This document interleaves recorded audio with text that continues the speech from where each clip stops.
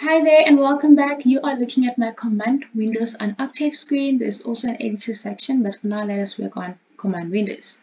How would you compute a matrix array on Octave? Row versus column. Well, first let's look at row, vector. I'm going to put a percentage sign because this is just a comment. I don't want it to display.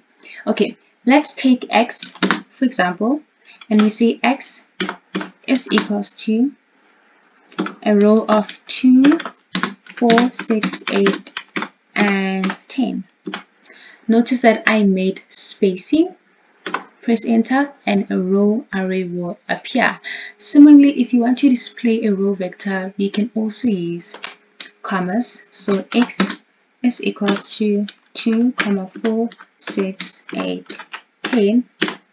If you use commas, you should also get a row vector. Perfect. So basically, in essence, a row vector on Octave, you either use spacing or commas inside square brackets, not circle. Be careful of that. Similarly, we could say x is equals to 2, 4, 6, 8, 10. I don't want this to display because I'm trying to keep my screen clean and nothing will display.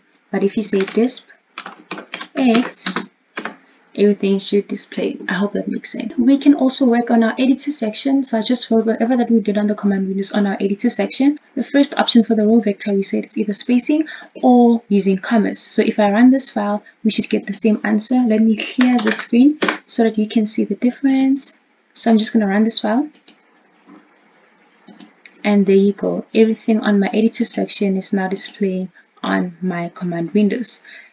Alternatively, you could just copy this here, copy, CLC to clear my screen, paste, and everything should also display. So there's more than one way to play around on Octave, and the more you familiarize yourself with it, the more you get to understand different ways of doing one thing. I hope that makes sense. Thank you so much for watching.